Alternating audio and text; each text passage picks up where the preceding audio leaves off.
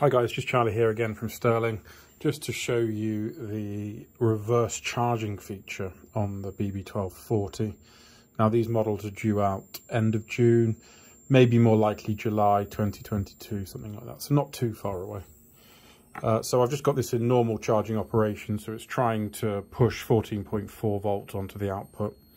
So charging status, as you can see here, is flashing, which is in its first stage of charge, so it's trying to get up to 14.4, I think it is on the output here. And I've got it hooked up via a ignition signal, which goes into the second connector in just there.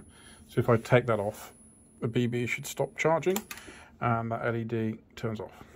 So now what I'm going to do is show you what the leisure battery voltage is, which is 13.6 volts.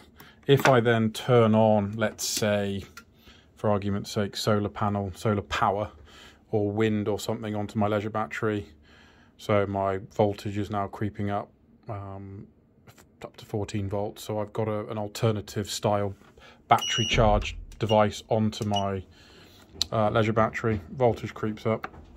My start battery, I've just put a little load on it to bring it down, just to exaggerate for effect, as it were. So my start battery is pretty unhealthy, it's at 11.8 volts, but my leisure battery on the other hand is up at 14 volts, so there's lots of surplus there. Normally there's about a 2-minute timer before turning the battery to battery charger off in one direction for it to activate to go into the reverse charging direction. So I'm going to pause the video and resume it in probably about 60 seconds time, because that's when it will be kicked in. Okay, so I've just taken the video off pause. That's just the load. That's just me turning off a load that I've got on the start battery. So what have we got at the start battery? 12.36 at the moment. So let's wait for this thing to kick back in. Should be fairly imminent. That's the leisure battery voltage. That's the start battery voltage. There we go. So it's just kicked in now. Reverse charging LED is on. That's the leisure battery voltage, and then the starter battery voltage should push up to about 13.4 volts. And it ought to hold it there. It won't go any higher for multiple reasons. Primarily, it doesn't need to, because it's just a float voltage. It's to keep the start battery topped up. If it was to go too high, the battery to battery charger wouldn't know when your alternator has turned on versus the unit just feeding back to the start. So we've just decided to compromise at that. 13.4 volts would be absolutely fine. And that's what's going on at the leisure battery. And then I'll show you what happens if you put a load on the leisure battery to bring the leisure battery down, so the unit isn't taking energy from your leisure battery to keep your starter battery topped up. So at the moment it's still in reverse charge. Leisure battery is healthy, up at 14 volts. Starter batteries at 13.3. If I turn an inverter load on now, and that's connected to a 2 kilowatt fan heater, that voltage should just collapse at the leisure battery. So that's me measuring, and then the reverse charge LED has turned off.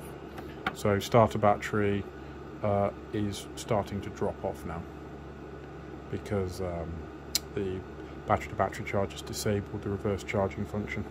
So we're down to 12.8 volts at the leisure battery now. If I then turn the load off at the leisure battery, what happens to the voltage? 13.3.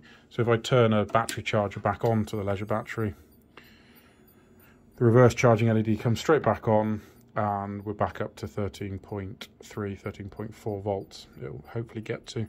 Now, one of the beauties with the ignition fed capability of the battery to battery charger, because this is essentially connected to your ignition, I'm just going to mimic it by giving it an independent 12 volts. So I've just given it 12 volts now, so the reverse charging LED should turn off straight away, which it's done, and it's reversed the situation to be charging up the leisure battery again now.